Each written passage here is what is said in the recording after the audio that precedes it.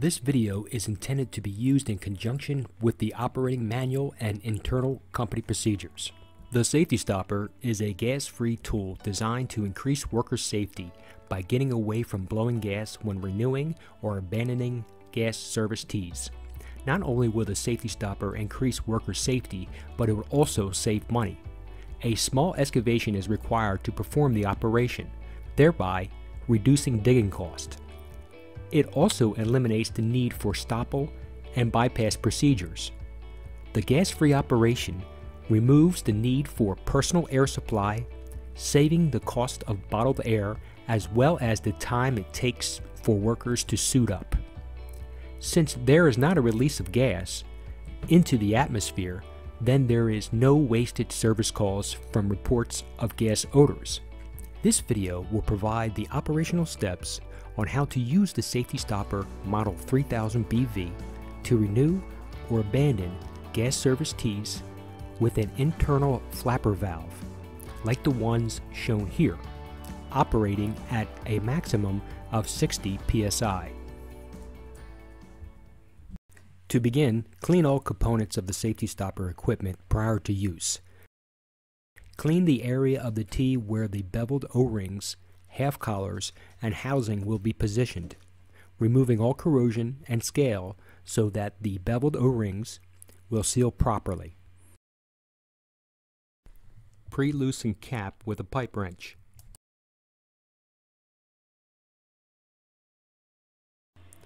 Select the correct size beveled O-rings to the tee size and place both over the tee, one with the bevel side down and the other with the bevel side up. Pull the beveled O-rings together and under the cap. Fit the two half collars under the seals. Place the cap housing over the half collars. Tighten the cap housing assembly equally and alternately using the wrench provided, taking care not to over-tighten.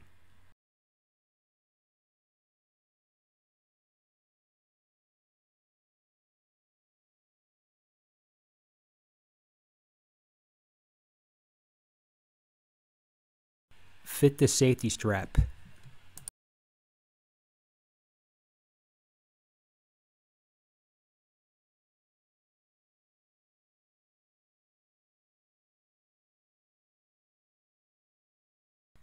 Fit the ball valve.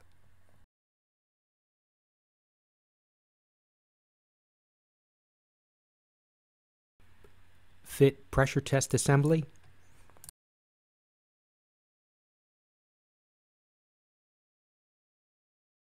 Fit the T-handle assembly with the correct size cap removal tool onto the shaft by lining up the shaft dimple with the set screw. Tighten with the hex wrench. Do not over-tighten. Make sure to lubricate the T-handle shaft with the supplied lubricant. Attach the T-handle assembly onto the ball valve.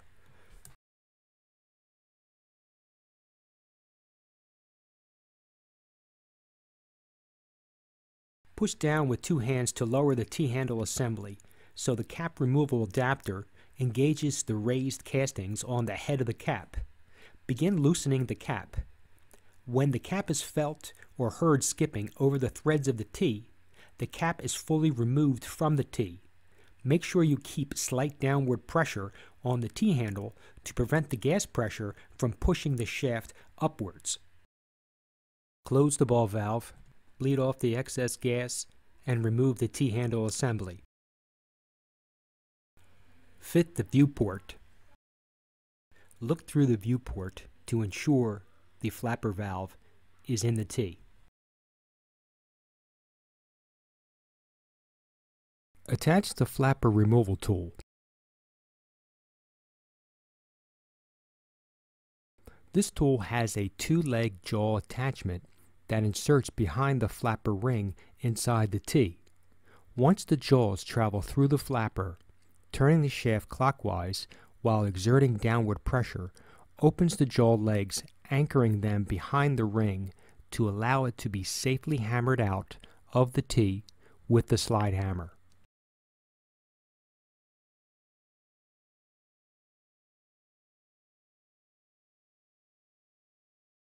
Remove the slide hammer removal tool with the captured flapper ring.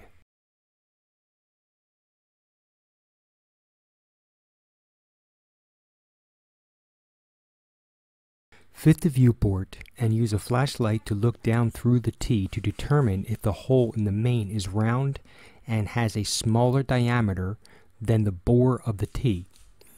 If it does, then a self-tapping plug can be used to stop the flow of gas.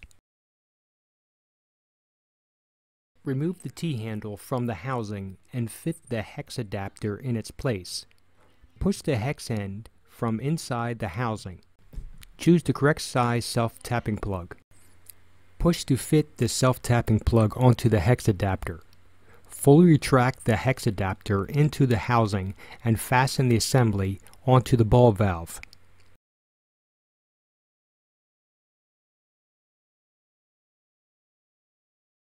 Fit a socket wrench with a 5/8 socket onto the hex adapter.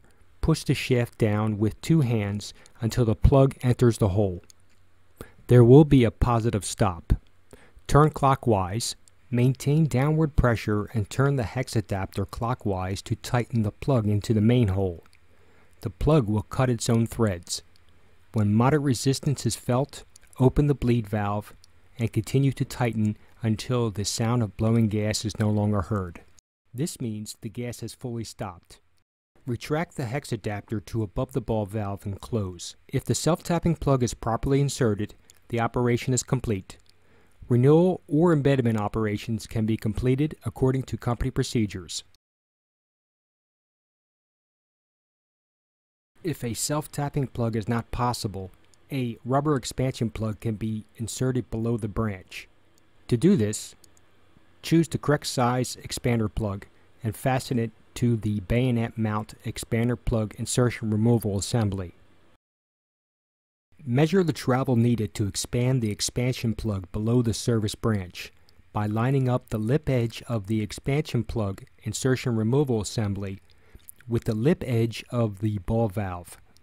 Push to extend the shaft so the bottom of the plug touches the main. Tighten the depth collar to reference your distance.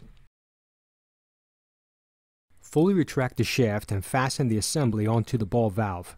Hold the shaft in the fully retracted position with one hand and slowly open the ball valve, taking care to prevent the shaft from moving upwards unexpectedly. Push the shaft down to the collar. Simultaneously hold the shaft into position and turn the small T-handle clockwise with two fingers to expand the plug. Tighten until noticeable resistance is felt.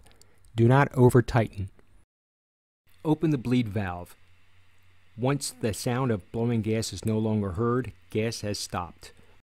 Remove the expansion plug insertion removal tool and close the ball valve. Bleed off the excess gas that remains in the service.